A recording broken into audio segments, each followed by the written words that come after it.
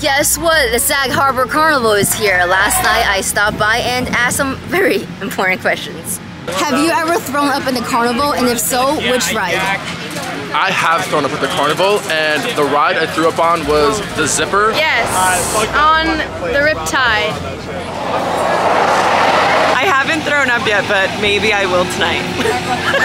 I've come close to throwing up, but haven't yet. But the closest one was that ride right there called Tornado. No, I haven't thrown up. Threw up on the Gravitron. It wasn't a good experience. Yeah, I was like 14 years old. Too much funnel cake. Did you throw up on a ride, Brewer? No, Dylan. No!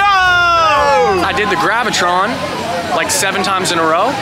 After eating, you know, like that mystery meat that they have, I ate that, and then I went on the swings with my friends, and then I threw up everywhere. I threw up on this girl, and I had to buy her dry cleaning, and it was like $50 out of my pocket. But I had a good time. I had all good vibes, don't you worry, it's all good. I haven't thrown up in a ride, but I have been close to. I've actually thrown up twice on the alien ride, and it was actually on him. As for me, the ride that I think I will throw up on is this one.